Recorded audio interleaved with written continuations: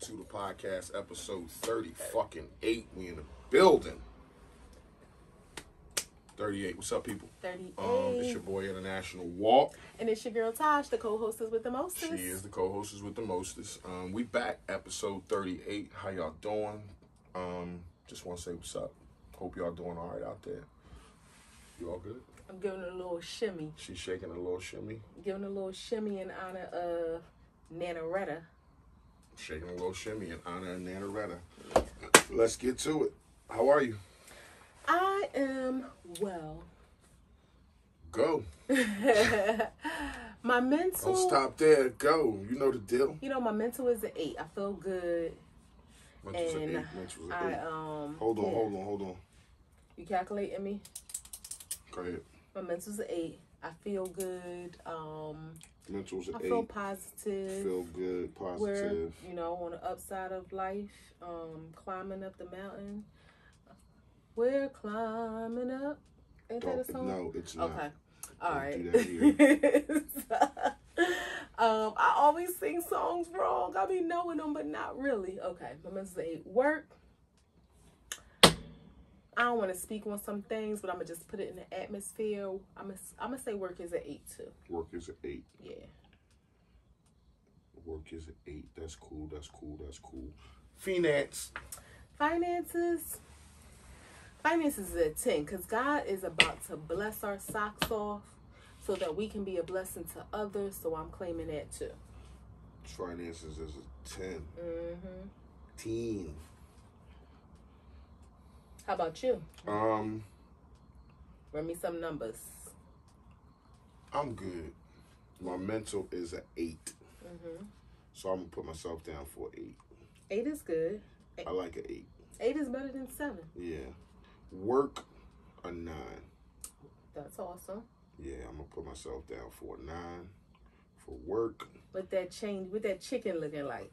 Chicken is chicken. I'm going to go with you. I'm going to manifest a 10. I know that's right. Because we got to be You on the too same up top page. on that.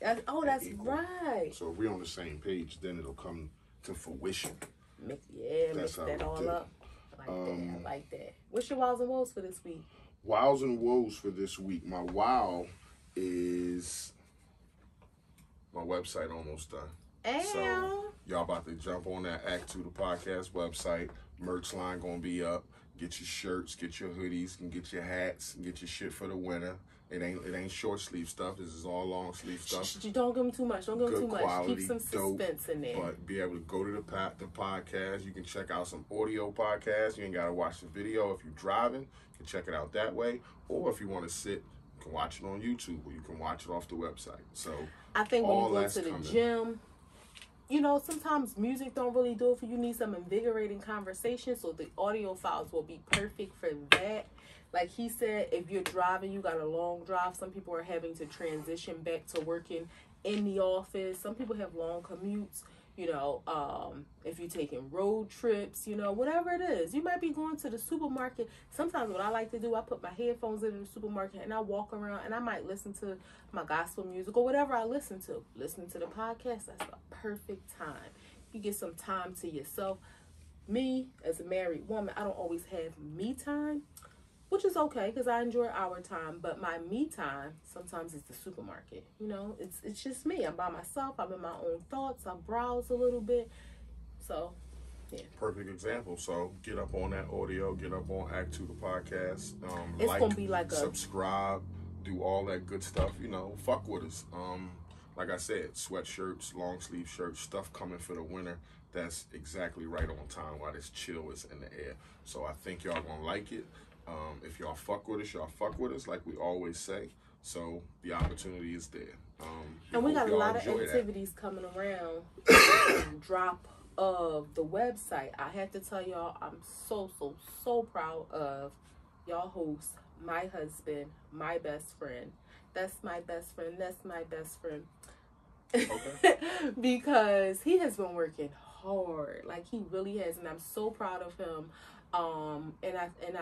It's awesome. We've been saying for a long time, big things coming, because we didn't really want to do anything half-assed. We wanted to look professional. We wanted to do it how it's supposed to be done. So your boy, he's been doing his thing. I'm super, super proud. I feel like I need like a big bomb dropping. Yeah. So that's gonna be dope.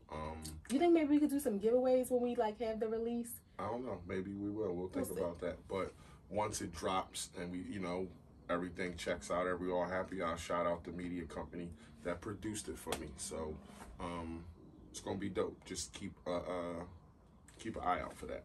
Super dope.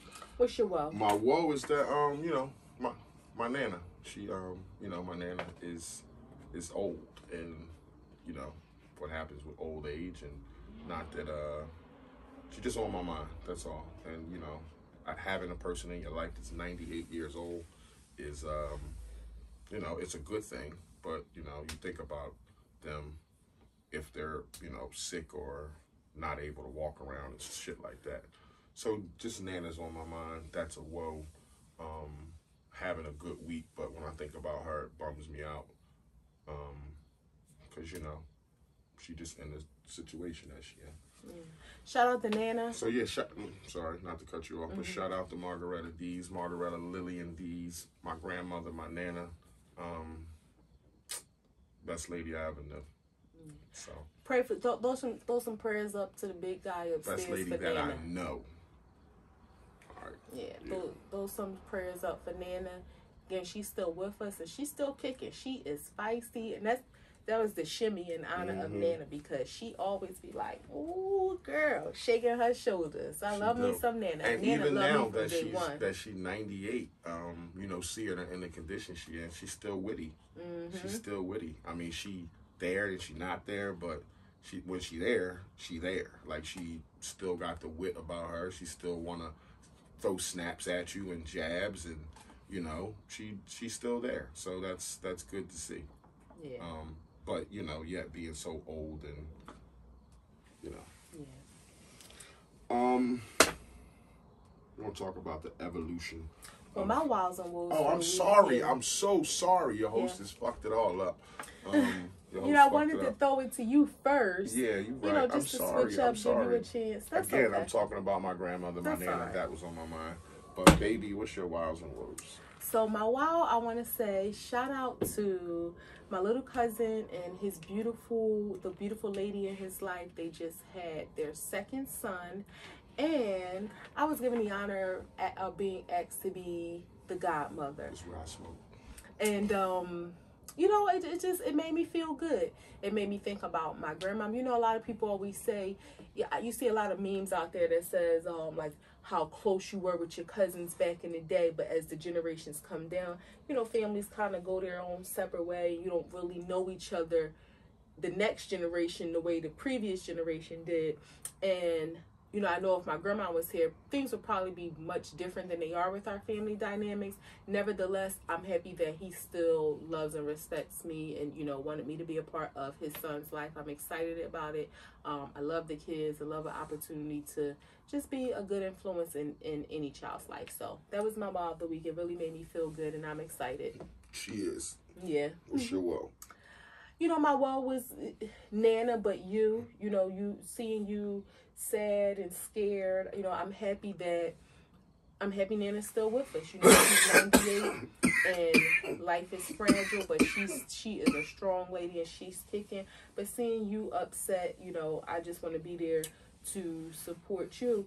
We've been together for 20 years, and I know that so many families have been devastated by death, and not for nothing, it ain't luck at all, but that just hasn't been our story.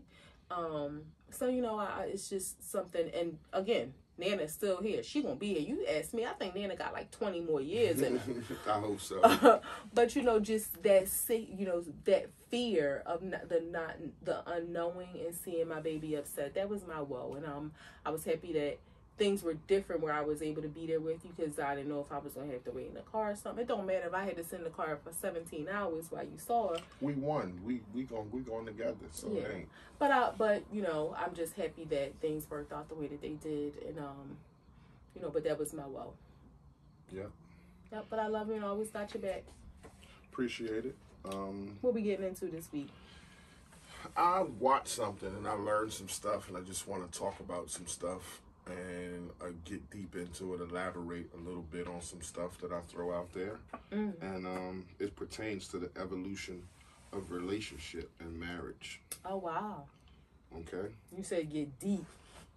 That's what you said. He said, I want to get deep into it. I just said, elaborate on your answers. Like, don't, But you said I want to get deep into it. Okay. All right. I'm I like a deep conversation. Okay. All right. I like it. I like it deep. You were supposed to say I like it deep too. I don't like it deep. Okay, go. Yeah, I don't like it deep. That went to the left. I like it just as right depth. Okay. I don't like it deep. I like the depth of me. Okay.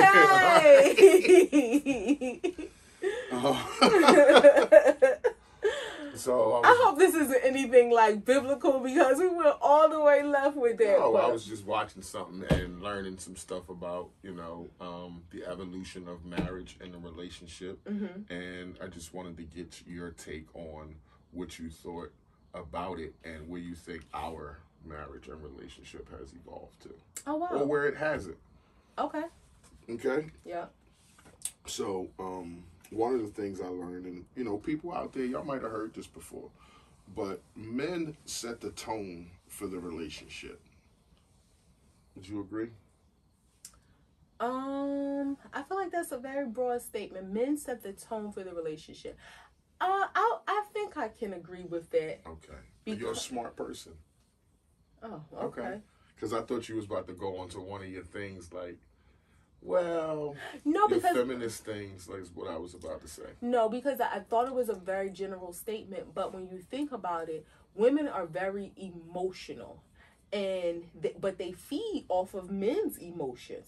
So a woman could really, really, really be feeling a man or feeling a situation, but if it's not reciprocated or the man is not giving back that same energy, then men set the tone. So that's why I had to think about it, but I agree. So I'm gonna say the whole piece is men set the tone for the relationship and establish a safe environment for you to love us in.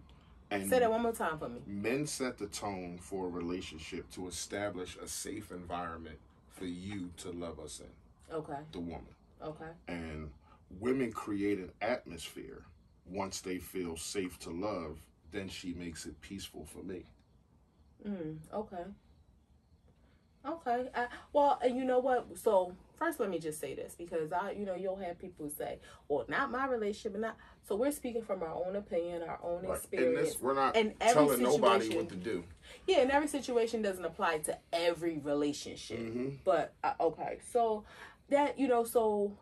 It's kind of like, to me, I think of, y'all, I like to think of metaphors and stuff. It's like men build a house and they set the foundation. And once it's built and it's stable and it's sturdy, then the woman, she creates the atmosphere inside the house to, make it comfortable. So that's the mindset that puts me into, where a man sets that foundation. Because if a woman feels like these walls are wobbly, or this foundation is weak, or I ain't too sure about you, or you won't make me feel too sure about us, then her mindset and the atmosphere that she is going to set in that house is going to reflect that. Right. But if she feels that, this is a secure situation, this is stable, I'm protected, I'm safe, I'm loved, I'm valued, I'm provided for, then now I could be vulnerable. Exactly. And she can blossom in that environment. So that's the image that it gives me. The man builds the house. Now I know we're gonna have these feminist women that say, "Well, I build the house." Okay, you may help, but the man is the foundation, and also in learning, and that's the only part of the house that's not transferable. The foundation. Yeah, you can move everything else, but you got to tear the foundation down to move that. You can't just transfer that. Like, you can build a new wall, you can knock this down and build something else. You can finish a basement. You can do shit to the house. Oh, wait, so the house analogy was used in whatever you watched? I'm going with what you're saying. Oh, okay. Oh, okay. I'm about to say, wow, that was pretty perceptive of me, but okay. Okay, so we're on the same page with that. Definitely. How do you think that pertains to our situation, to our marriage, to our relationship? have I set the foundation for our relationship in the beginning, anywhere in a relationship? Like, is that applicable to our situation? It has. Yes, I'll say that. Yes, and you know what? I feel like, you know, when you were going through your situation that you were going through, yes, I knew you loved me, and yes, I knew that, you know, our relationship was solid. I didn't know. I don't know. It was almost like I didn't know. I never knew what the next moment could hold. Whether you was leaving out for work and you getting pulled over and our life just crumbling from that moment.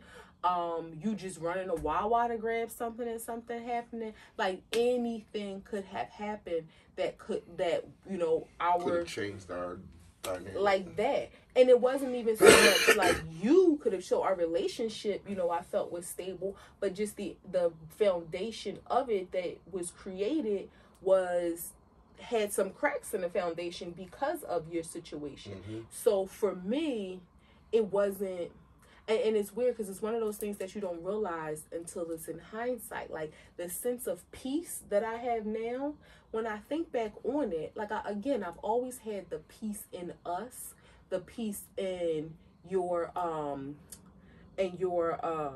oh my goodness, what is the word? And your faithfulness and your fidelity. Is that the word? Fidelity. Yeah. Your loyalty to me.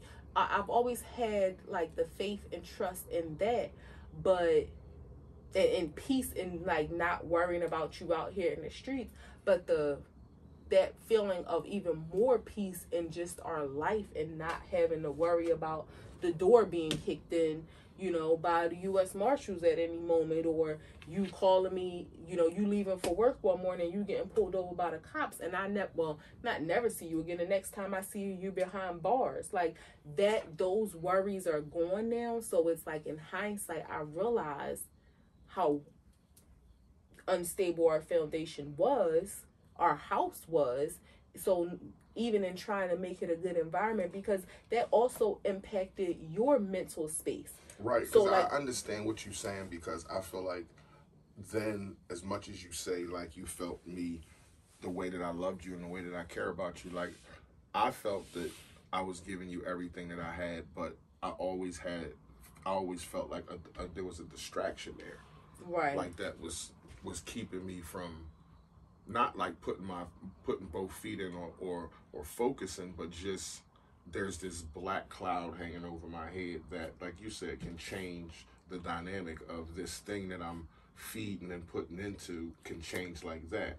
So, yeah, I understand what you were saying. And I always felt like that was a distraction. Like, I couldn't zero in. So, like, when that was over and we got married, it was like, now I can lock in. Now I can really, really, really pay attention.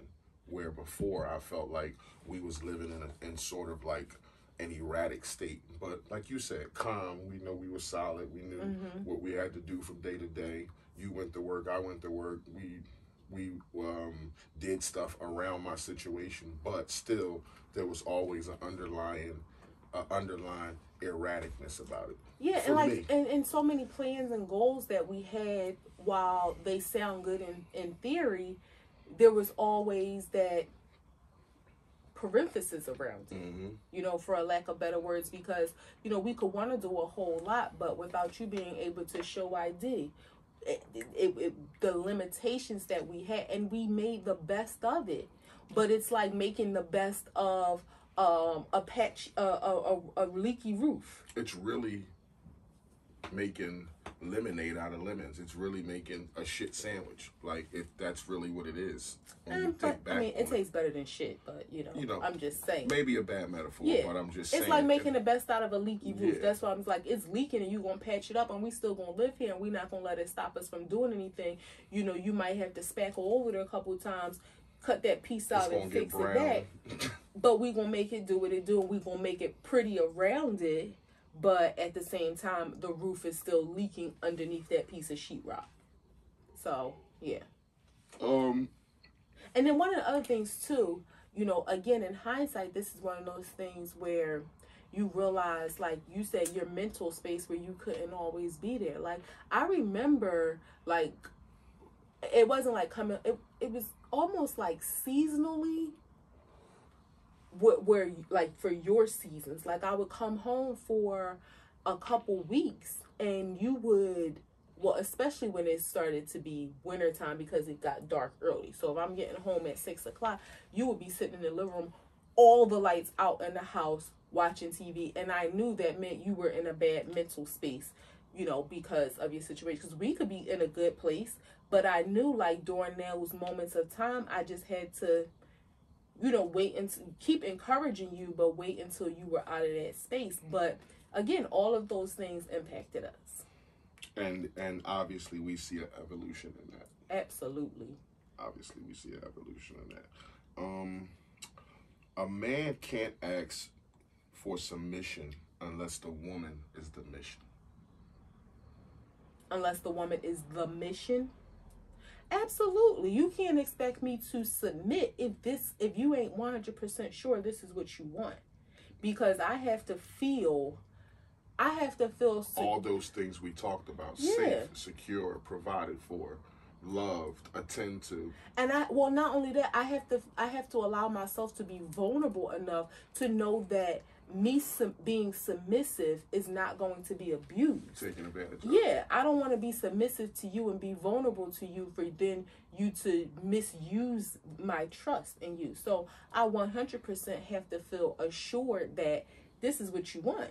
I'm the bag, I'm the prize, and you're coming for it. So a man can't ask for submission unless the woman is the mission.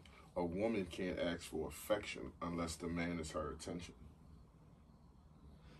Well, yeah, because and you know what? It's one of those things that it's a two-way street, because affection is not always, and this is my belief, it's not always the touchy-feely, you know, it's, you know, it's everything that's under the definition of affection. Right, but so often I think people aren't reading the definition of affection. People are assuming affection means you're holding my hand, you're rubbing me, you're hugging me, you're touching me, but they don't realize the affection can just mean, like, you know, you asking me how was my day and attentively listening. Mm-hmm. You know, you asking me, you know, would you like a cup of coffee while, you know, just after work, just so that you can chill. You know, it can be those non-physical things, but still you're showing me care, that, you know, you care about me, and so you can't show affection if you said a man can't show. Altogether, a man can't ask for submission unless the woman is the mission. A woman can't ask for affection unless the man is her attention. Right. So a man who's paying attention, because I think that should go both ways, is going to reciprocate. That woman paying attention to him is going to make him want to reciprocate by showing her affection. Right. So yeah, I agree. All right. How does that pertain to our relationship? We've struggled with the I see the first part, the submission and being the mission. I don't think we've ever struggled there, because you've always let me know, like, this was what you wanted, me, us, like that. So that I'm a traditional man. Yeah, so that in of itself, I don't think that has ever been an issue for us. I think the submission part for me probably was more difficult, because not that I didn't know that your mission was me, I didn't know that because of your situation that your mission could be fulfilled. Wow. You know, wow. That's the first time I heard you say that. Well, because you never asked these questions, so I never had to think about it. Yeah. But we've had conversations about my situation and cried and laughed. Like, I've never heard you say that, but yeah, but that's eye-opening, because I always felt like that. Like, when I say it was a distraction, and I'm putting all this stuff into it, and from year 1 to year 15, we accumulate all this love and trust and physical things, and, you know, house and cars, and it's like that shit can just go away at any moment. Right. So in that, it, you know, yeah, I want to fully allow myself to trust and, you know, allow you to have the headship that you should have in our relationship. But then it was kind of, I think, subconsciously, I felt like I might always have to be on my own one day. Exactly. And I always had to,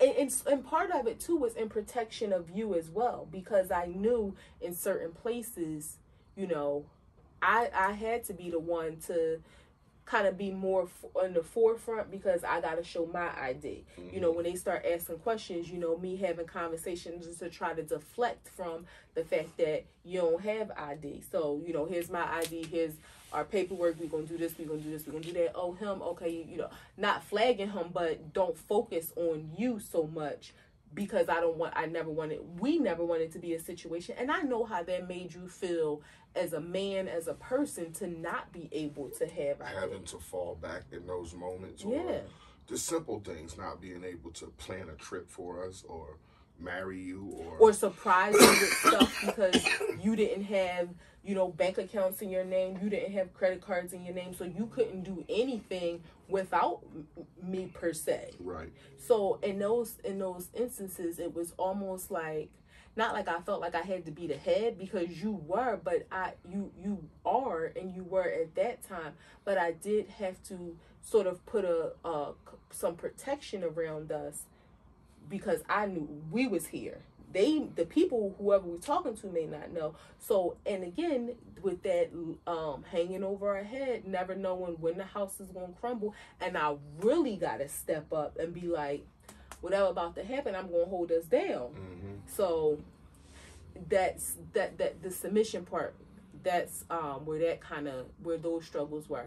Now, it's funny how that was in the beginning, where, like you said, you knew my situation, I knew it, but in the beginning, it didn't feel, and I'm speaking for me, mm-hmm. not you, because I know you had your own feelings about it, but it didn't feel as stringent as it did in the latter years. And that's weird, because you would think it would be hard in the beginning and it would get easier, but at least I thought so. But it got harder as time went on. It got more suffocating. It got more, and I guess that's through the growth of us as individuals and through the growth of our relationship. But it was like at every day, like I could feel this, like from Monday to Tuesday, like this shit is harder. Well, for me anyway. Well, and the thing is too, as we grew up, we wanted more. Like, okay, exactly. When we got together, I was 20, you were 24. So, well, I was like 19 and then 20, but whatever. So at that time, you had your apartment, we was going to the mall, we was, having dates and stuff. Yeah. So the things that we wanted in life were simpler.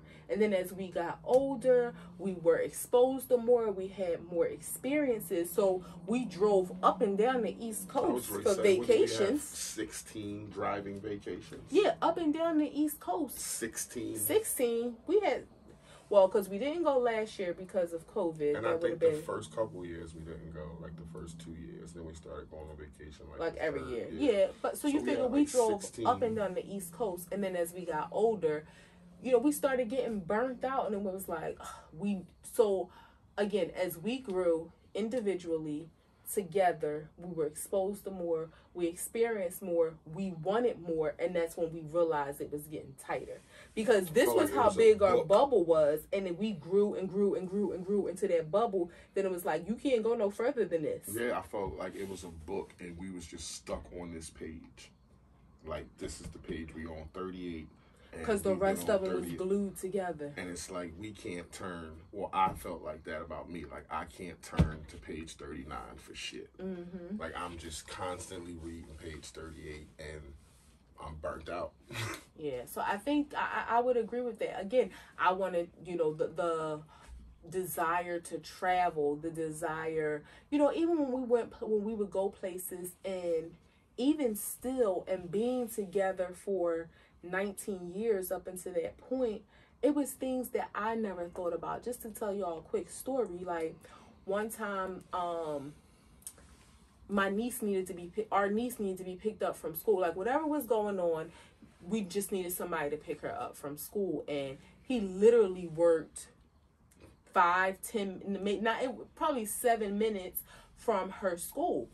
The most convenient person. Like, he can go and get her. But he never wanted the kids to ride in a car with him because he didn't have a license. He knew his situation, and God forbid the cops stopped him. Then, now they in a car and they like, what's going on? The name he was using was one thing. They know his real name. Like, it. So I never realized. So he said, like, and we kind of knew, like, he don't really want to, but I didn't realize how deeply how strongly he felt about that. So it was still like, hey, I know you don't really want to do this, but can you just make an exception? And he was like, no. But it made him so upset, not that I asked, but because, again, here's something else that he can't do because he didn't want to put within my family. Yeah. Not like a friend asking me, but I can't even participate in something within my family.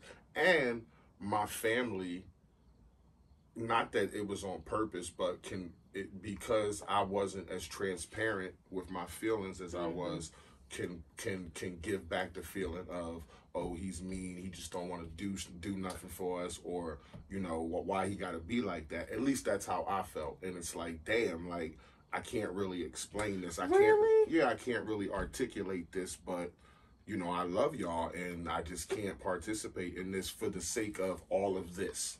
And then it's like, oh, okay, I get it. Like, that's honorable, that's worthy, that does make sense, but I never on my own would have thought of that.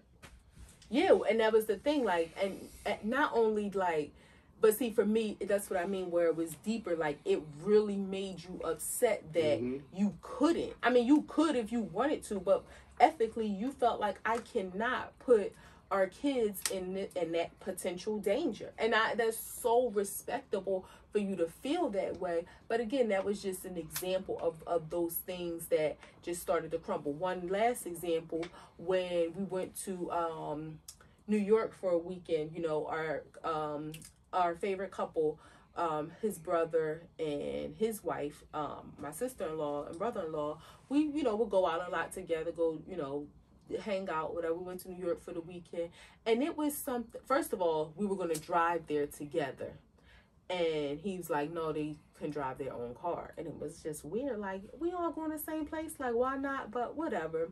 And then when we get there, they parked, and then we had to find parking. So they, like, hopped in our car. We just, was driving around the blocks, like, literally around the corner from the hotel. How quiet I got. And he was, like, weird. Like, the dynamic was just so weird. Like, we here to have fun for the weekend. Like, what's up? And then the plan was, once we park these cars, we're not moving them anyway, but let's just find parking.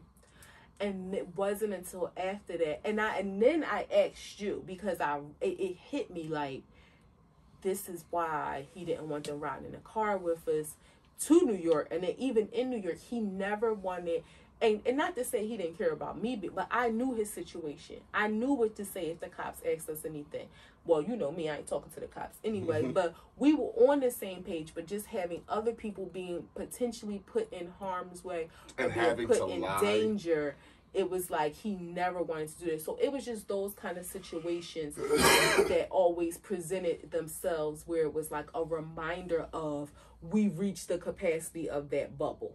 And this bubble is going to pop one or two ways. So the bubble in the book can't write on that page no more. Right.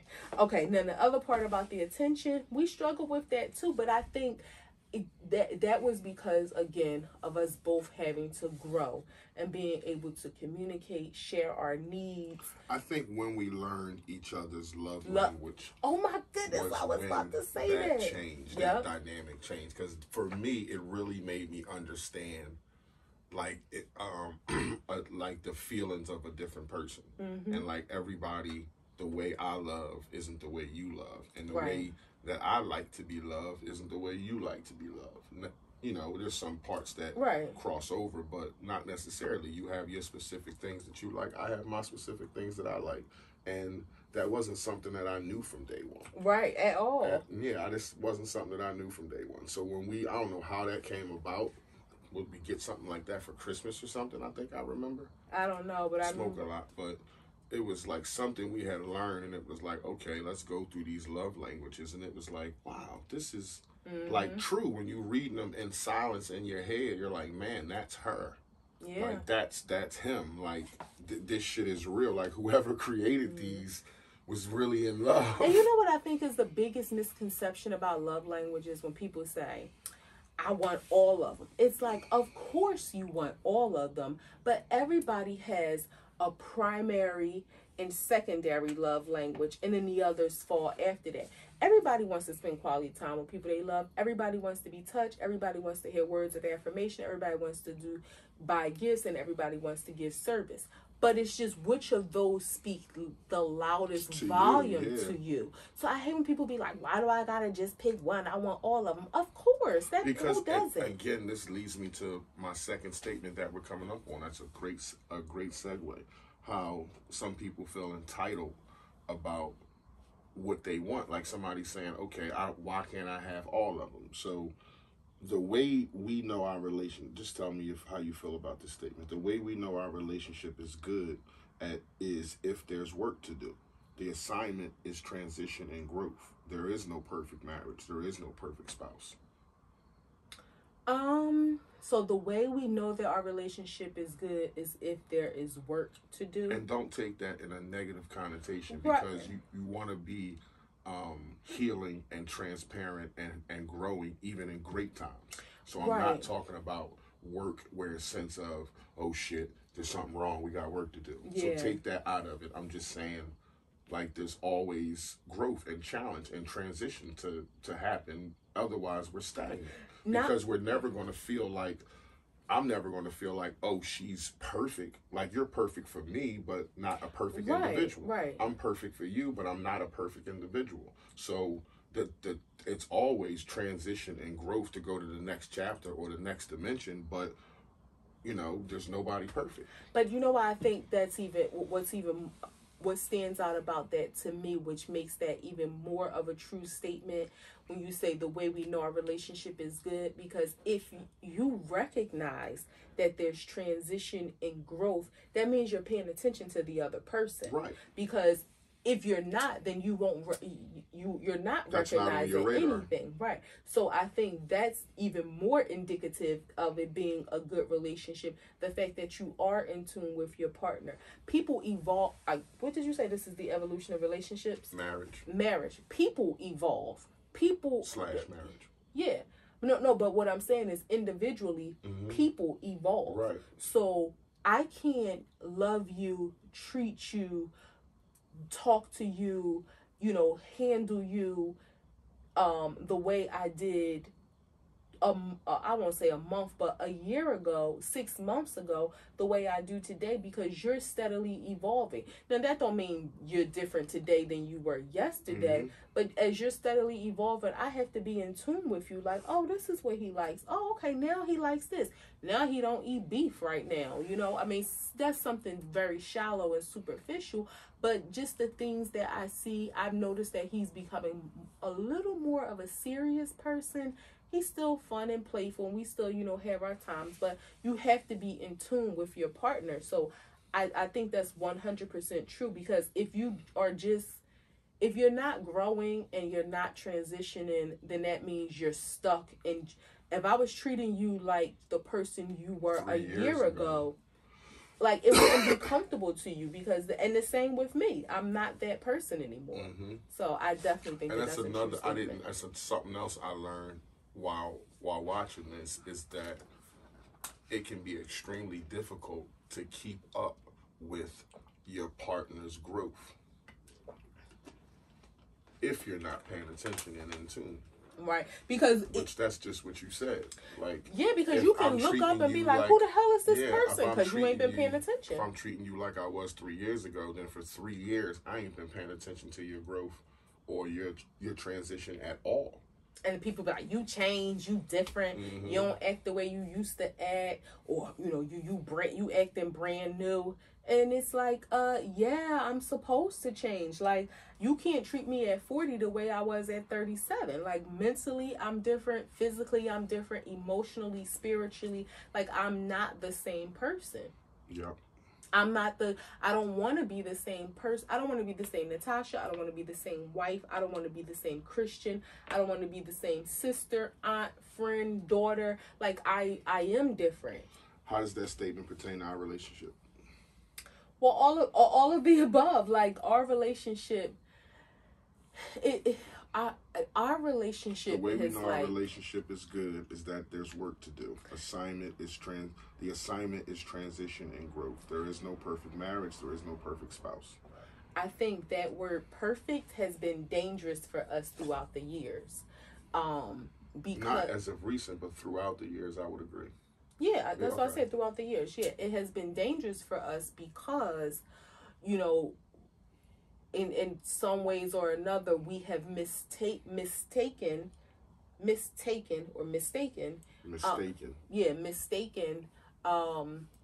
you know, things that one or the other have said as, oh, you think you perfect, when that's never, I know that that's never the perception that either of us want to give. Yeah. Or want to give of ourselves. Like, I know I'm so flawed, and I know that you received that too. I'm definitely flawed. So I think that word perfect, that should just be taken out of anybody's vocabulary. There is no perfect relationship. So first of all, if there was a perfect relationship, we would be robots, because every relationship is different. So this relationship can't be perfect if this relationship is perfect too, and they're completely different. Well, but it doesn't mean that we're not perfect for each other. Then you're saying perfect is relative to each individual relationship. So like you said, we could be over here and we think we perfect, and we can be over here and we think we perfect. But that's the problem. Everybody should go into it knowing, no matter how much work you do, no matter how much therapy you go to, no matter how many years y'all spend together, you're never going to be perfect. But the thing is this too, you just can work towards excellence. You can do that because practice makes excellence. You can get that close where you guys are in tune and you can pick up nuances and you know the codes of each other. You can finish each other's sentences. You can do that, but you can never be perfect. But what you just made me think, what if all of that you said is the mark of perfection in a relationship? Maybe, just hear me out. Maybe the perfect relationship is recognizing that the two individuals are imperfect, working towards constant growth and improvement, acknowledging each other's faults as well as helping each other to grow and improve through them, respecting each other, communicating with each other. So that's the perfect bar. Yeah, but knowing that you're not perfect and working through those. I'm just saying, yeah, that's my point. So even though you say no relationship is perfect, I think no two people are perfect. Exactly, but you're talking about a woman saying, "Oh, the love languages, I want all of them." Like, that's what I mean. You're never going to get all of them because nobody is perfect. That emotion isn't perfect. There's going to be ups and downs, and you have to do what you said: compromise, talk, being able to recognize, move past shit, but it's always going to be there. But no.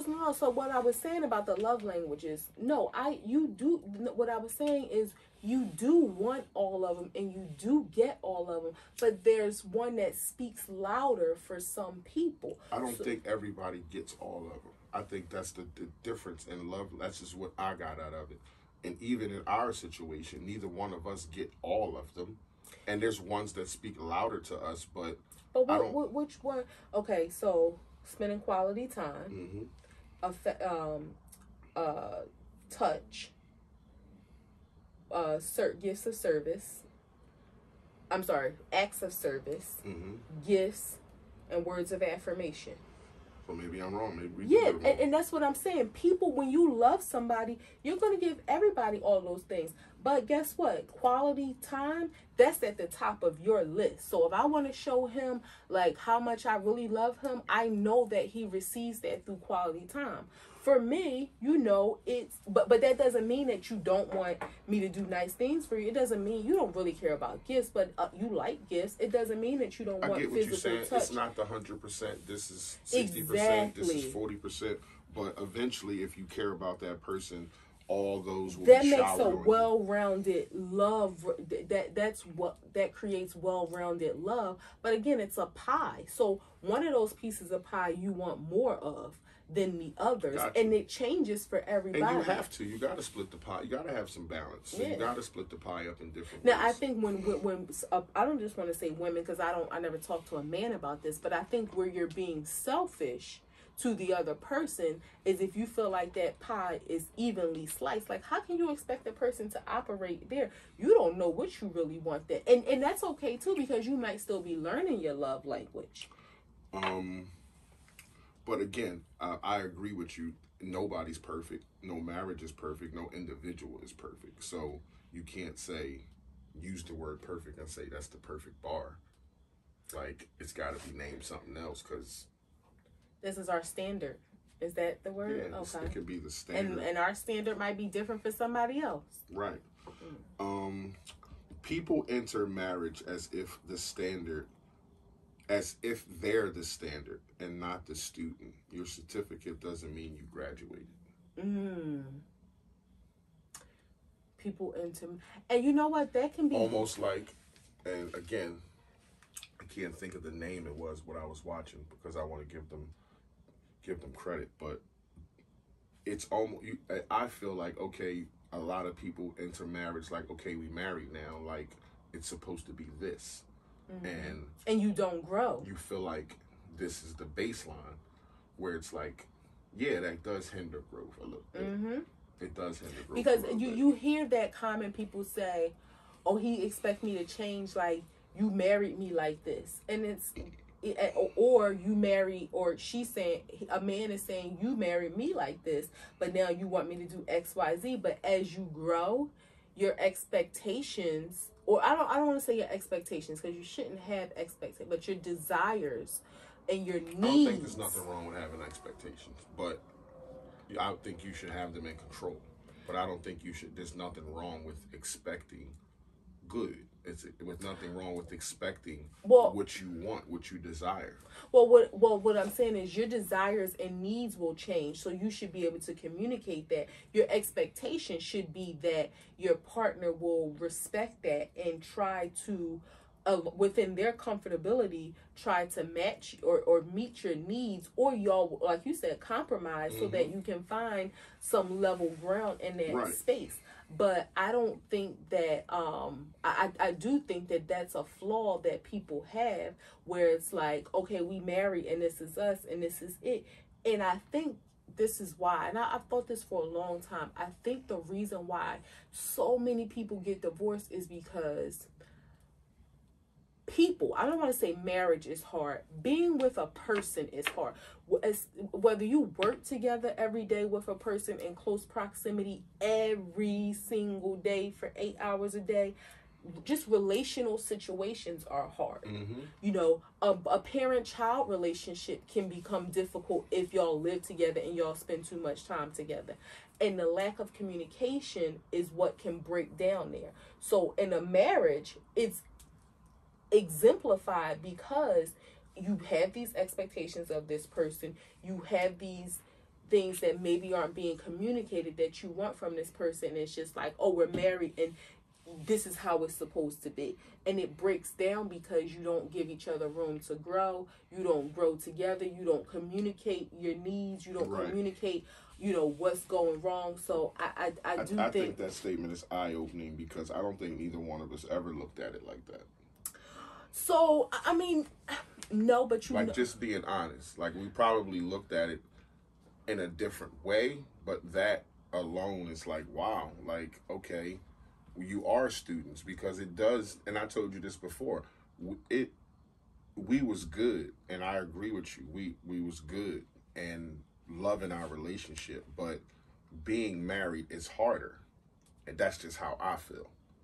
So, and I'm not saying that in a negative way, but there's a lot more expectation. There's a lot more work to be done because of you're married under God. For me. You, yeah. I mean, I know that's how you feel. I feel like the expectation. And again, I don't have these expectations of, I think you should be this or I think you should be that. I have the expectation. I'm agreeing with you saying my expectation is that I have the intellect and the I can be articulate enough to communicate to you my growth, my needs, and hopefully you love and respect me, that you'll rise to that. Mm-hmm. So it's not like I have these pinpoint dates and expectations of what you're going to be and what you should be. That's not what I'm saying. But I do have positive expectations that, okay, if I communicate this right, this problem will go away. Yeah. Or she'll rise to the standard that we're talking about. Yeah. See, I don't feel like it's harder because we're married. I feel like, and this is not a negative reflection on you. I think a lot of people do it. It's like this extra added pressure. It's almost like, a person that, let's just say a person that's going to college, right? Mm-hmm. And you got a person that is in community college versus a person that's going to, I'm just going to say Temple. I'm not going to say like Harvard or anything like that. Mm-hmm. And it's like, oh my God, it's so hard. It's so hard. It's so hard. And it's like, because of that, you're thinking that, oh, I'm at this new level. Like, you're still doing the same thing. We just have a new name. I have a new name. I got to say, man. Yeah. Well, no, you don't. And we have the blessing of God. But I think it's more, how can I say, it's more direct, or it's more intentional. It's more intentional effort to love. But for me, if I feel like, I don't want to say it comes easier, but it's like, this is my husband. Like, this is my husband, is going to work, and it's like failure is not an option. So, like, this is my husband. So I don't feel like it's harder at all. I respect your opinion. Just respect mine. It's like, I'm just saying, I don't feel like it's harder. I do feel like when you say you're a student and this is like, you're not the standard, because I told you before we got married, I felt like we've been married for 20 years. Like, we've been doing this. Like, now let's just have a wedding, sign the paper, change my name, and, it is what it is. Until I realized, like, we got a whole lot more loving and growing and being to do. Mm-hmm. So I felt like I probably fell into that. Not like I'm the standard. I felt like, this us. Like, let's just jump this broom, sign this paper, get on some flights for this honeymoon, and keep it pushing until it was like, oh wow, like, this do feel different. It's a little bigger than that. Yeah. So I was definitely one who had to be checked and saying, okay, this is your certificate now to enter into this new phase. Okay. Would you ask someone or me to do something that I never did or saw before? Yeah. Like, would you think that that's wrong? No, because just because you've never done it or saw it before doesn't mean you can't learn. And I trust you. I trust you and have enough faith in you and your ability to learn something. Okay. Yeah. So I don't think that's wrong to ask somebody to do something they've never done. We've never saw a healthy relationship. My question is, is it wrong to ask your spouse to be and hold them to a standard of being a good husband or wife if it's something that they never, ever, ever fucking saw? So this is my thing where the word that you use to hold them to it. And again, this is all stuff I learned today. This isn't, this is stuff I learned today. When you say hold them to a standard, I think that's what's wrong, because you have to realize. Well, you have to. Well, let me finish this. Go ahead. But you have to think about this. If you've never seen a healthy relationship, I've never seen a healthy relationship, then we have to establish that standard together. It's like entering a business and having to create a handbook, and you're like, I agree. What do we want the rules to be? But you have to have a standard of what you think good is. You got to be reaching towards some goal, because neither of y'all know what good is. So you can't just be winging it. You have to say, are winging it until you realize you're what winging works the and in don't between, work. but you have to look a little past the situation and say, we want to get to that. Right. Whatever we agree that we think good is, because neither one of us have an idea of it, but let's sit down and create that idea. Right. Meaning let us. Yeah. That's what I'm saying. Me holding you to a standard is not fair. Let us determine what that standard looks like. That's what I mean. I'm not saying coming into it and holding you as a standard, because obviously I don't know what that is. Right. So we have to sit down and say, okay, this is what we want our relationship to be. This is what I think. Like, I never saw good, but this is what I feel like good should be. Or this is what I feel like good isn't. Yeah. So let's not do that. So I think I think that you can do, but again, this comes down to love, respect, communication, valuing each other, and wanting to do that. Because if you just like, you need to be a good husband, but I'm not communicating to you what my needs are or what I feel like a good husband is. One woman might feel like he's a good husband as long as he come home every night. I don't care what he do during the day, as long as he come at home. Or, as long as he pay the bills. I don't even care if he don't come home at night sometimes. As long, like, to her, that might be a good husband. She might be okay with that. And the same for you. You determine what you value as a good wife, and we establish that, but also remembering that standard can change. Okay, so we kind of broke the statement up, but hearing it in its entirety, would you ask me to do something I never did or saw before? Is that wrong? Is it wrong to ask your spouse to be a good husband or wife if it's something that they never ever saw and don't know what it is? The gift to each other is that we love each other enough to accept the fact that you're learning on me. That's pretty dope. You're learning on me. One of the things you said to me. So does that change the thought process that you about that statement for you? No, you're right. And it adds to it, because it's almost like you have to extend grace to your partner and understanding that they may make some mistakes. Now, there are some caveats to that. The mistake can't be that you punched me upside my head for us, because there are some things that I expect you to know. Or the mistake can be, oops, I slipped and fell on this penis. Like, there are some things that you're expected to know. But it just makes me think. Read that last piece again. I gotta read it in its entirety. No, I don't want to hear all of it. Just the last piece.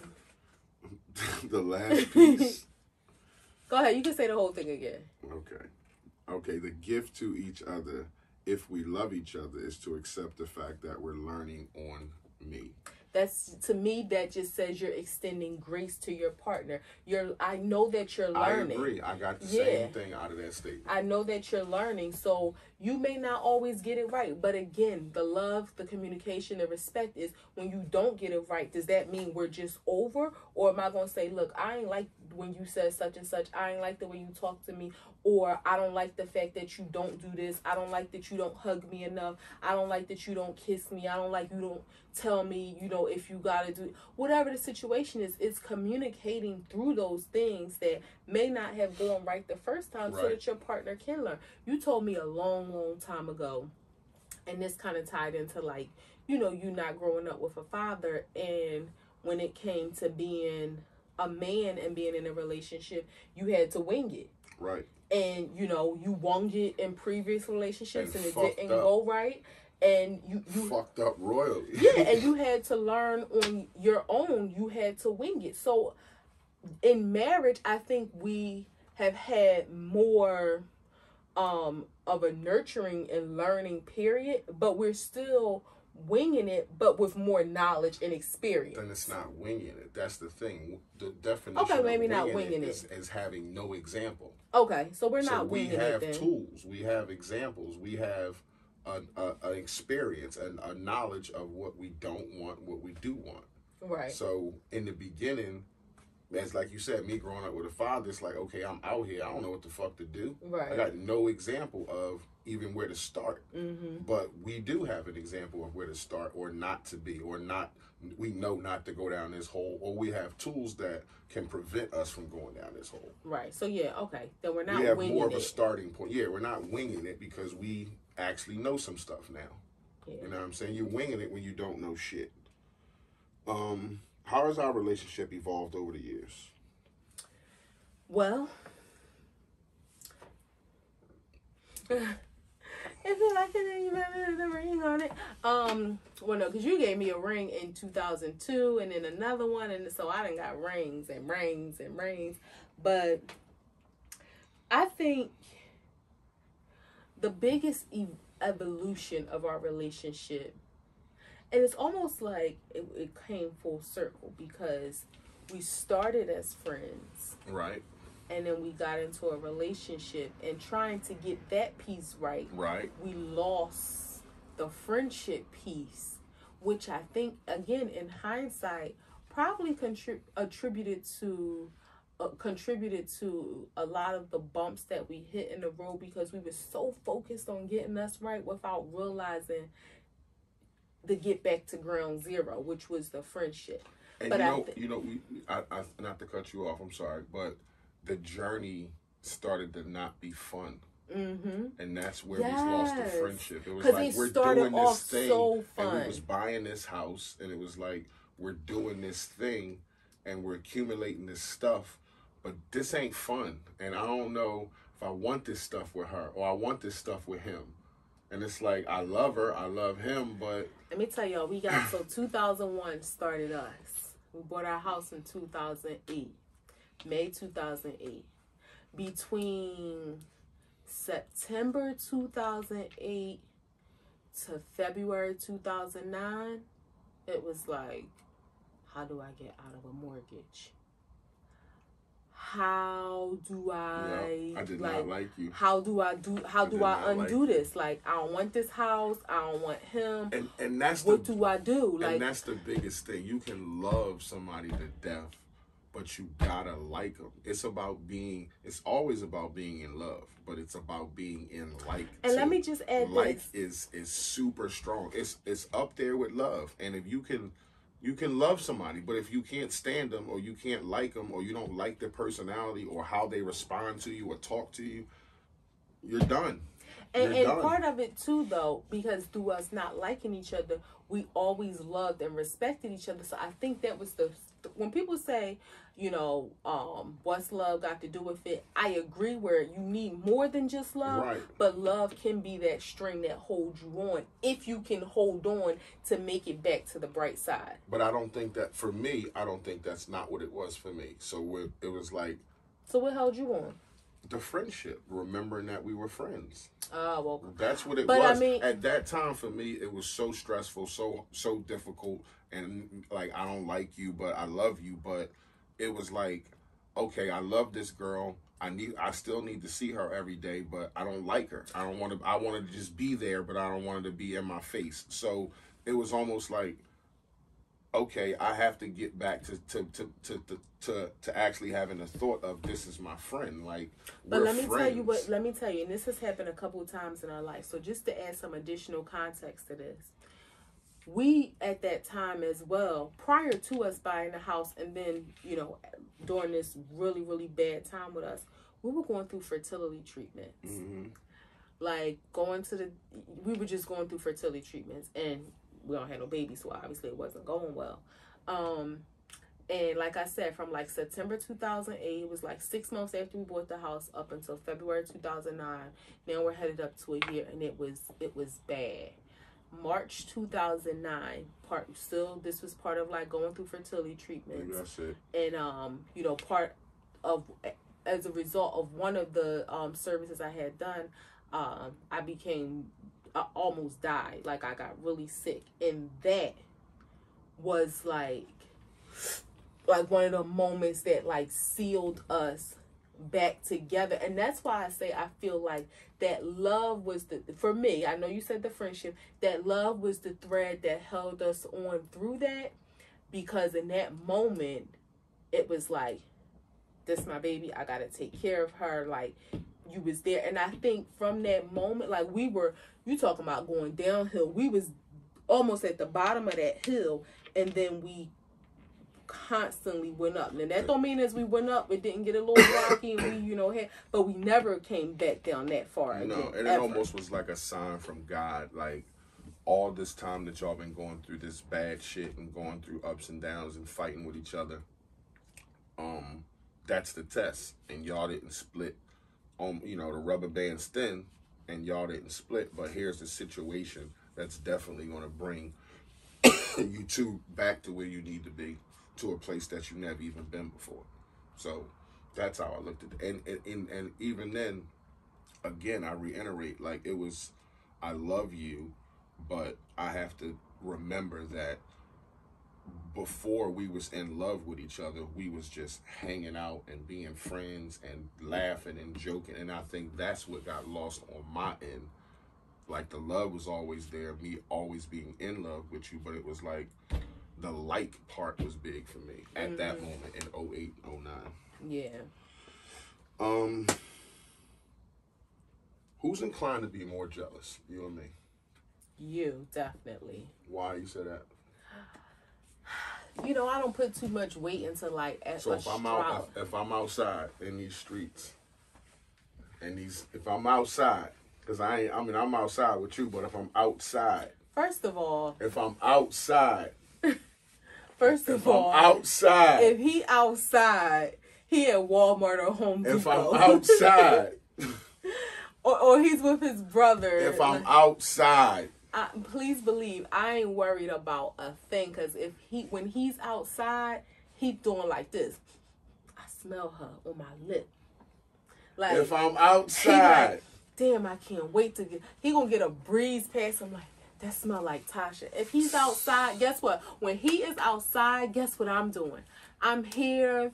I got the remote. I got all my pillows around me. I got like 6 water bottles, maybe some popcorn. I'm like, I'm about to, like, that's my kind of, like, or maybe some cheeses, maybe some. And what you doing? Tracking me? So where you at? No. What you doing? Being a detective? You're probably calling me. Bullshit. You due for Rasheen. He's due for a boy's date. If I'm outside. If I'm outside. Come on, don't play with me, man. If I'm outside, what you doing? That's part of my astrology, my Leo sign. Okay. That's what lions do. Let's say you. Stop touching my leg. Sorry. Stop touching your leg. That's what Leos do. So if I'm outside, right? First of all, you see me get dressed up. First of all, if I'm getting dressed up to go anywhere, he's trying to undress me before I leave. That's nothing wrong with that. Okay. And then don't let me put some shoes on or something. You're an old ass lady now. And then when I leave, so what you doing? Tracking me? No, I'm sitting on the couch smoking, watching the game, chilling. I ain't tracking you. What I'm tracking you for? I know where you at. Oh. It's all good. What you gonna go to? You gonna ride around the block, go to the store? You never know where I go. He don't stay. If I'm not here, he doesn't know how. Unless I go out like late at night, which I don't go out, but so late. If I go out like the daytime, he does not stay in the house. You don't know what I do. I come home. He got bags from Walmart, Home Depot, At Home, Target, Dollar General. I had errands to run. I was outside. But if I was here, mingling amongst the people. But you never know. I could have been walking down the aisle and At Home, and some fine ass lady was like, "Hey, how you doing, sir?" And what would you say? I'm doing well. Oh, what you in here looking for? Looking for some houseware. Okay, you need some help with that? What you got, an eye for houseware? Yeah, I can help you pick something out. Sure, let's look at some stuff in now. Okay. Or I could take you to my house and show you what I'm wearing. I'm good. I'm good. We can look at some plates, but I'm good. So you letting another chick pick out plates for my house? No, I just said we can look at some plates. I didn't say you was picking plates. So you gonna entertain? I'm not that good at it, but it's like, oh, you think? See, this is how situations happen, right? So let's say he in the store, right, and he with this lady, and they looking at plates, picking out plates, and then let's say my cousin Karen, my sister, she walks down the aisle, she like, hey, what you doing? What's up, cuz? What's going on? And this lady like, hey, we just picking out plates. No, she ain't got nothing to say. What's up, cuz? I'm just sitting here with this fucking lady picking out plates. That would be what I would say. Just like that. What's up, cuz? This is fucking lady I just met in the aisle. We picking out fucking plates. Or what if, like, Toya sent me a picture, like, I'm at home and Jamar is in here with this lady. No, you know what I would picking do? Out I would plates. FaceTime you. Oh. What's up, Tosh? This is here with, what's your name again? Sarah. And we looking at these plates we talking about. Sarah, I don't need you picking plates for my house. Sarah, pick plates for your own house. So I would be the one to be more jealous? So would you rather look jealous or crazy? Crazy. Fuck. Crazy. I'm fighting. I'm gonna act a fucking fool. Like that time you chased me in your church shoes. I told somebody that today. I told the fellas that today. Another quick story for y'all. They gonna see this and know. Like I told somebody that today. Another quick story for y'all. So we went out. There we go. We went out and we were in separate cars. And when we was leaving, somehow signals got crossed, whatever. I pulled off, left before him or whatever. Long story short, he didn't know where I was. And this was 2005, maybe. Yeah, you got home like an hour after I did. I don't think it was like an hour. Oh, yeah, it was. Okay, so anyway, I'm driving up the street. Next thing I know, he's yeah, because I thought he was home. I think I had to drop my sister off or something. No, you didn't. You were supposed to come home. Regardless, whatever the situation was, he's behind me in traffic all of a sudden. How did he get behind me? But whatever. I'm everywhere. You ain't never there. So he jumps out, and we were dressed up. He runs up to the car in his shirt shoes. He's like, he comes to the driver's side window. Boom, boom, boom, boom. Get your ass in the house. I look up like, what? I pulled off. I was chasing your ass. I pulled off. He slipped and slid in his church shoes, ran back to his truck. So our street was right there. I could have just turned down, but I went past the street and went around the block. Oh my goodness. Yes, he was chasing me in your church shoes. Yeah, I'd rather be crazy. Have you ever been cheated on? Yes. In our marriage? No. I never cheat on you. Yeah, I'm about to say, is this about me? I'm about to say, what the fuck? I didn't think your yes meant for me. Well, I know because I thought about it. You said evolution of marriage. So I was cheated on. My first boyfriend, he was my boyfriend when I was 14 years old. And I always say this, to young girls, even though young girls this generation are different. Stick to your morals, stick to your beliefs, no matter what. But long story short, he cheated on me with this girl.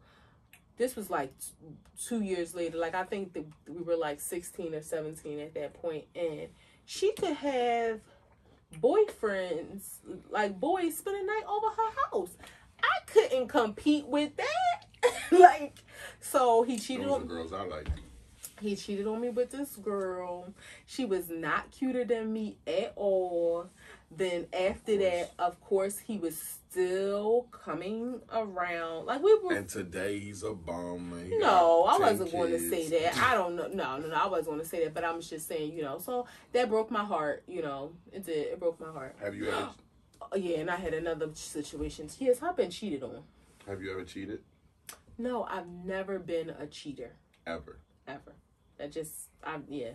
ain't. Nah, I've never been a cheater. I've been cheated on. Mm-hmm. And I've cheated. Mm. So that wraps that up. That's all? You ain't no elaboration? I've been cheated on. Who cheated on me? My first girlfriend cheated on me. Mm-hmm. Yeah. I don't want to throw no names out there like that. But she cheated on me and broke my heart. My first 4-year relationship. Mm-hmm. Broke my shit down. I was a teenager, like 14, 15. We was together till I was like 17. And my shit got broke. Got skinny. Couldn't eat. Wah. Yeah, all that. And I did cheat before. I can't think who, but I did. Yeah, you did. Let's move on from that. No, I wasn't talking about. No. What's your beef? What's my beef? Let me get my What's shit your off. beef today? My beef is the way women are preyed upon these days. I've been saying this to my wife for years. I think it's fucked up the way women are really, really, to society, inferior to everybody else that's walking the earth. Like, a big guy across the street, a woman gets scared. A bigger woman, a woman can be scared of. Like, it's like you guys come out the house afraid of somebody doing something to you. Not like in the forefront of your mind, but just always somewhere knowing that you might can be overpowered, or you're in a dark parking lot or elevator by yourself. And this is all shit that men don't even fucking think about. But just recently, some guy dresses up as a flower delivery guy and goes to a woman's house and tases the shit out of her. Now, what woman wouldn't open the door for a basket of flowers when you might think, oh, the guy that you fucking with that sent you flowers, or somebody you talking to might send you flowers? So you might part the door for a minute. But that's like some serious preyed upon shit. And then for another guy to knock on the door and ask another woman to eat her out, like, this is sick. This is beyond sick. Like, and again, this is shit guys do not even think about. Ain't nobody knocking on the door asking, can they do something to me? If I see a guy across the street 6'9" and 300 pounds, I don't give two shits. Like, he ain't in my space. I don't feel intimidated. But a woman might be like, no, I'm not crossing the street or walking over there or getting on the elevator with a dude that big because I'm this small or I'm a female. And I think that's just fucked up how that women are preyed upon like that. That's my beef. Yeah, that is pretty it's sad and it's scary. I'm sorry. A Florida man was arrested for trying to abduct 2 women in 40-minute time span. Like, what the fuck is going on? Ain't no man getting abducted in a 40-minute time span. Like, that's just crazy. You know what? I just to jump on your bandwagon with that, I really want to encourage all the women, tell your daughters, your sisters, your aunts, your grandmoms, your nieces, pay attention. Pay attention. So many people have their faces in their phones, and not just pay attention, meaning like when you walk and pay attention, really pay attention. If you're in a place, did you see a car, the same car drive by like repeated times? Did you see a person, maybe standing somewhere staring at you? And I ain't talking about be paranoid. It's a difference in being observant and paying attention than being paranoid and, having an anxiety it's not in the forefront of your mind, right. But you know better. You're on alert. This is a quick tip that I had to learn that I do sometimes. And don't get me wrong, I ain't out in public a lot, like outside of my car. Like, I'm typically in my car with him, so it's not like I'm walking down the street a lot. But sometimes what I'll do, like, if I drive past a person, I'll look at him and I just think to myself, if something happened to you and you had to describe that person, what did they have on? Or that car, if something happened to you, how could you describe the car? Or looking at the streets that you on, like, what would be the best way to get help? Like, and see, that's my point though, and that's, you're making my point. I don't have to think about shit like that. But I don't have women to walk, do, and that's what I mean. An elevator door opens and it's me on there, and a woman, she might like, I'm gonna take the next one, and I know what it is. I know you're not getting on because I look intimidating, but it's like, damn, like, that's a fucked up way to live. Like, everything is intimidating. Oh, I'm about to go to the store. Oh shit, it's dark over there. Or a woman pulls in the Wawa, don't see nobody in the store, and waits there until some people come. Like, like that kind of thought process everywhere you go, because some shit might happen to me. Why? Because I'm a woman, and if a guy comes up on me, yeah, I can fight and scratch and kick, but one fucking punch and I'm down and he gonna overpower me. And again, or like if you get in the elevator and it's a man in there, let him push his floor first before you push your floor. And yeah, those aren't things that a man has to think about. As women, we do. And it's a fine line, because you don't want to limit yourself and not have fun and not enjoy life. But you are a woman, and unfortunately we are preyed upon. So you do have to take those measures to protect yourself. So you know, I don't want to walk around being, you know, people like, oh, I just want to be free. I ain't walking around scared.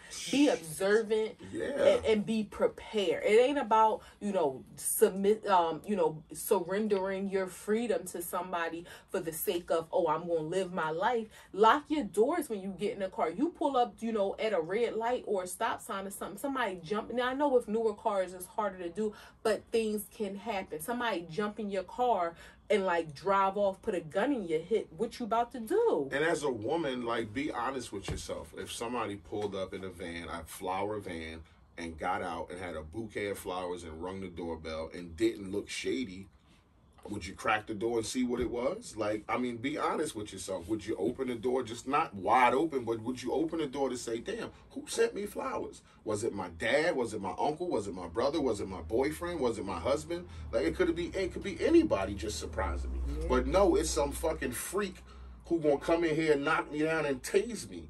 And for whatever reason leaves. Like, that's the luck in it that she didn't get raped. But for whatever reason, like, almost like it's a tase hit. It could have been like a sign to somebody else, like, I got like, I got sent here to tase you, and, you know, that's it. It could have been. That's crazy. My beef? What's your beef? So, and you know what? I don't know what your 3 grams are, so I'm a little hesitant in saying what my beef is. So I'm going to go in a different direction. So this is my beef. And I'm a person that strongly believes in minding my business and not telling people what to do. Mm-hmm. But this is something that I always knew of, but it has been, I've been more enlightened about this new world of inspired clothing and inspired handbags and inspired footwear. That's a different word for fake. You know, call it what you want. Knockoffs, yeah. That's what we grew up calling it, knockoff stuff. The fugazi. And my thing is this. I love a nice handbag. I love nice shoes. And if I really, really like something, I know my price limit and I'll, you know, shop within it. And I'm so comfortable in my lane where I can admire something that's out of my lane, but I'm okay with not having it. I'm not going to buy something fake because I want to look like I have something that I can't afford the real item of. And the crazy thing about these fakes, it's not like back in the day where the stands on Canal Street or whatever, you know, you buy a bag that's $20, $40. People are spending $300 for bags that, granted, may be $1,500 and you're buying it for $300. But you know what you can do with $300 rather than buying something fake. And my sister Toya got, and I don't even want to go into detail, but y'all out here burning people for their money selling fake products. Now, don't get it twisted. She don't carry anything fake, so she does not any longer have the product. But I'm just saying, y'all out here just wanting to live this life that ain't your life. Stay in your lane. It's so comfortable when you stay in your lane. It's so comfortable there. You don't have to worry about what nobody else is doing. You don't have to worry about potentially crashing into somebody. You don't have to worry about breaking down and getting a flat and can't afford it because you're in your lane. That was a good analogy. Yeah. So that's my beef. Nobody stays in their lane. Everybody's the same. Everybody wants to do the same. I don't agree that nobody stays in their lane, but too many people aren't comfortable in their lane. Well, the lane is fucking crowded. That's what I'm saying. I'm not saying, I got to get out of saying everybody and never, but the goddamn lane is crowded. 3 grams. R. Kelly got convicted. I'm not surprised. I mean, I think it's been dragged out. And to be honest, I haven't been following the case at all. I haven't been following it either, but you know, this news that he got convicted. But I heard, like, it was boys involved in his case, too. He gave herpes to little boys. Oh, man. Well, I'm not going to. He gave herpes to young boys. I say little. People might think 4 and 5 year olds, but 15-year-old boy or something like that. I don't know any, like, again, I haven't, but I'm happy he got convicted. It makes me sick to my stomach, the people that feel like they still have to support him. It's like, what more proof do you need? it's all entertainment. So he was there to entertain, and now he's not there to entertain. And we don't listen to his music. We haven't, but we never really talked about it. Like, what do you not separate the man from the art? Like, do you not watch the Cosby Show when it comes on if you're just flicking through the channel? Do you not do things like that no more because of what they did in their personal life? So what I'm asking is, do you separate the entertainer from the man from the art? So would you listen to a R. Kelly song? Would you play a R. Kelly song? Would R. Kelly song came on the radio, would you shut it right off? Or if you're watching TV and a Cosby Show come and it was an episode you like, oh shit, I like this one, would you be like, nah, I can't watch it because it's Bill Cosby? So I will admit, I probably feel a little more torn about Bill Cosby, not because of, like, you know, his guilt or innocence, not because of that, but because the Cosby Show holds such a special place in my But the man who was playing it was giving women Spanish fly. What I'm saying is, it probably wouldn't be as an immediate reaction for me for that, but I ain't looking or, you know, seeking out watching a Cosby Show either. R. Kelly, I will not listen to. But what if that was the circumstance? You're scrolling through TV, the Cosby Show's on, it's an episode that you liked from when you was a kid. Do you stay there, or do you? I probably won't. Because of that. Yeah. Okay. Yeah. Not because you saw it before, but because he fucking did some dumb shit. Yeah. Okay. R. Kelly, absolutely not. Never will listen to an R. Kelly song? Because, you know what, to me, it's so much deeper than just, like, separating the man and the music. It makes me think his mentality and making those songs. It's almost like, okay, when we talk about, even though these people were not convicted of any crimes, we was listening to was it NWA song? Mm-hmm. And they were talking about, and it was a very sexually explicit song, and in the lyrics they say she was 14 and blah, I don't even remember, and it was like ho, like, this was a record that was on an album that was published, that was sold to the people, where they are talking about having sex, and they say she was 14. 6 guys in the back of a car. And it's like, I will like, who's bumping that song, singing the words? Who was listening to it? Because I put the album on and it was like, she was like, wow, these are some raunchy lyrics. And I'm like, yeah, the song was raunchy to begin with. This is NWA. This is probably the 8th or 9th song on the album. So we listen to the album, when we get to this song, and she's like, I'm like, listen to this particular record. And she's listening and listening, and she's like, what did he say? Oh my God. And it was like, yeah, babe, like, this is misogynistic rape culture lyrics back then. Being misogynistic 90s is one thing. Having pedophilia music is another thing. Misogyny doesn't bother me. 2 Live Crew, Drop It Like It's Hot, to the windows, Brown, to the wall, Luke, Doodle Brown, none of that stuff bothers me. But this song clearly says she was 14. Yeah. Like, so that was bad. I will never, who wants to be bumping that and singing that? And I feel the same way about R. Kelly. Okay. Like, he doesn't say those kind of words, but you think, like, was he making this song after, you know, while looking at Aaliyah naked while she was 14 years old, 15 years old? I get what you said. I agree. I just wanted to see your perspective. I agree. I don't listen to R. Kelly. I don't seek out R. Kelly. And he has some great music, but I'll never listen to it. When I hear a song, which you don't normally do anymore because they don't play his music, but when you hear something, it's like you instantly think, damn, R, like, what the fuck? You like ruined a whole segment of music for us. Was different because I didn't know that Bill Cosby made a deal not to be convicted. And the deal was to admit that I was drugging women with Spanish fly. Mm-hmm. So he said that in a testimony that I was drugging women not to get convicted, which is why he got out, because they did convict him. Second Gram.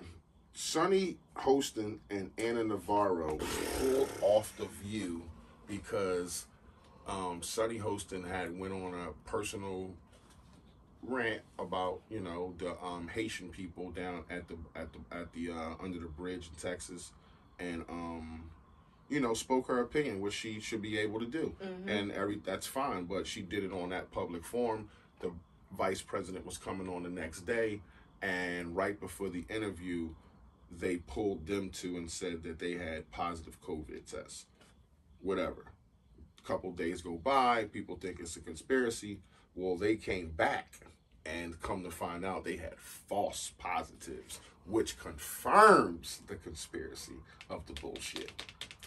Kamala, you was behind all of this, sis, with your chucks and pearls. She was like, I don't want to talk to her.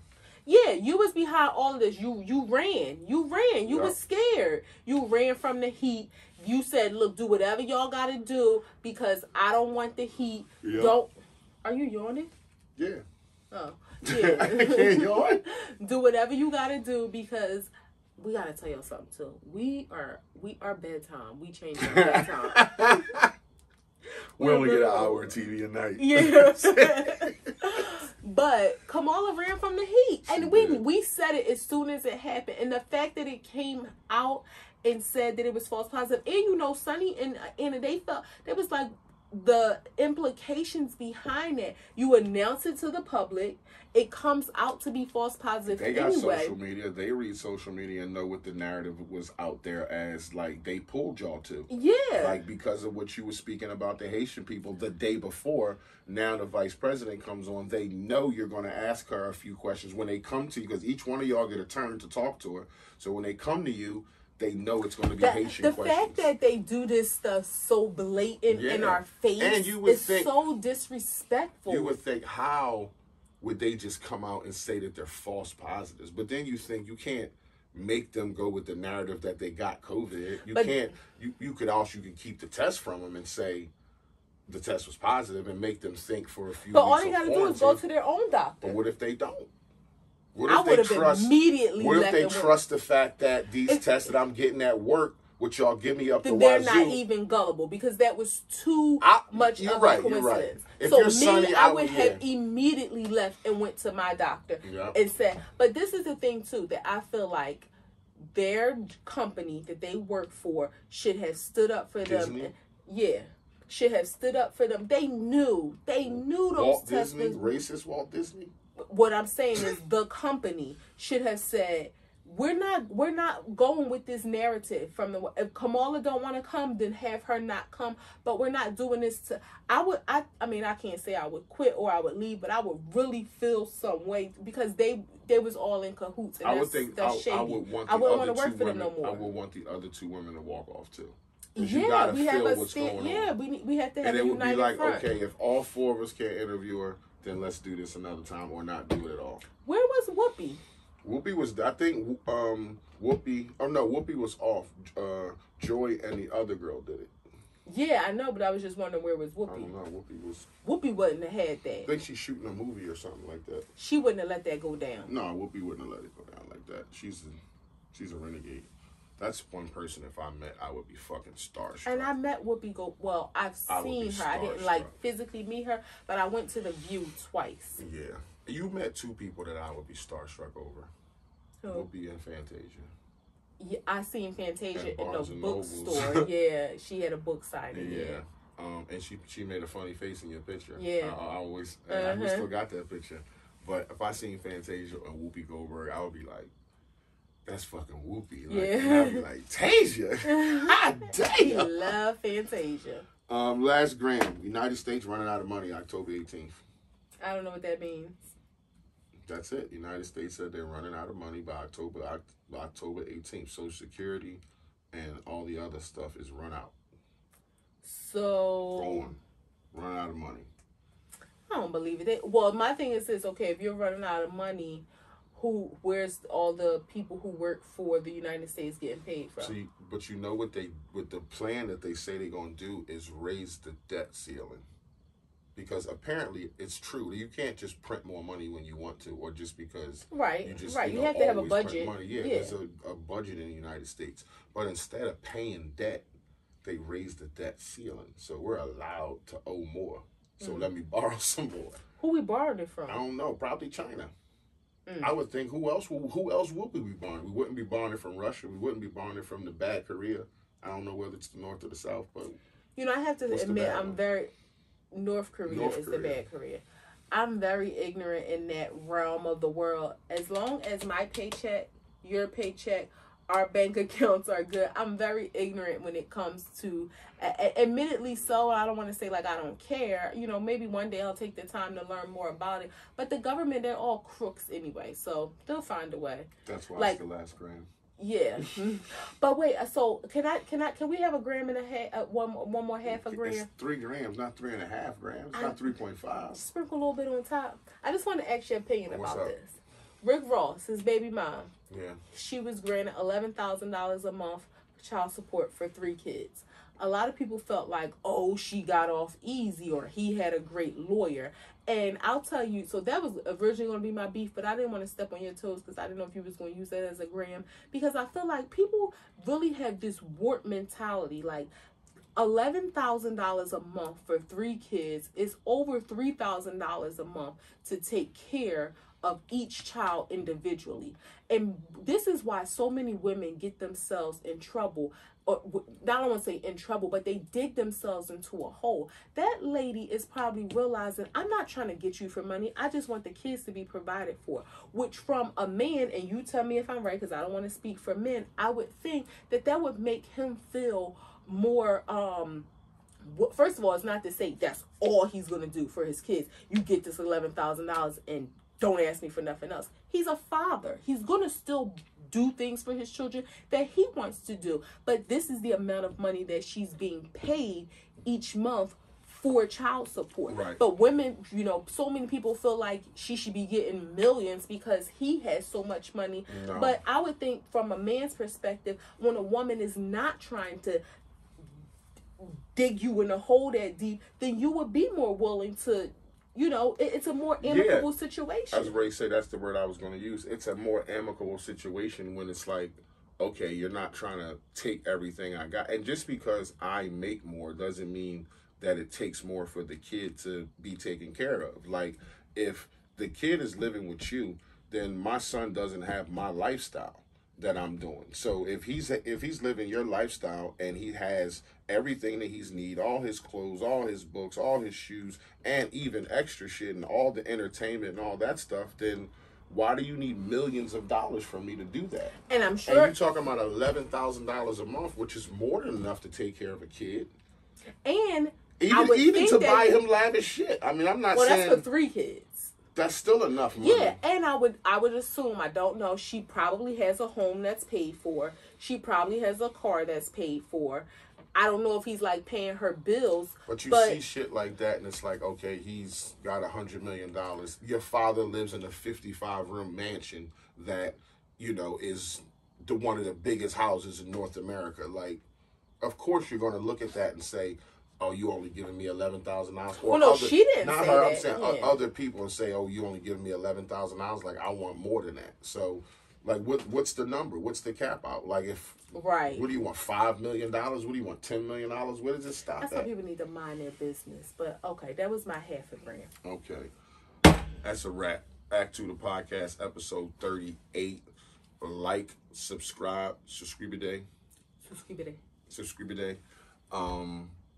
Drop some comments. Website is coming. It'll be up soon. Like I said, merch. You can get your merch. If you fuck with us, you fuck with us. It's there. Got some winter stuff coming up. Nice looking website. Beautiful to navigate through. I think y'all gonna like it. And again, it's audio podcast on there. We're gonna have more segments coming. We're gonna have more car talk, more everything. So just look out for Act 2 the podcast. This is about to be the dopest shit ever. I don't know what y'all doing, but y'all better get on this, because when they blow and we behind this camera and all these people, it's gonna be that shit. So y'all need to get on this. Act 2 the podcast, episode 38. If you fuck with us, you fuck with us. If you don't, you fucking should.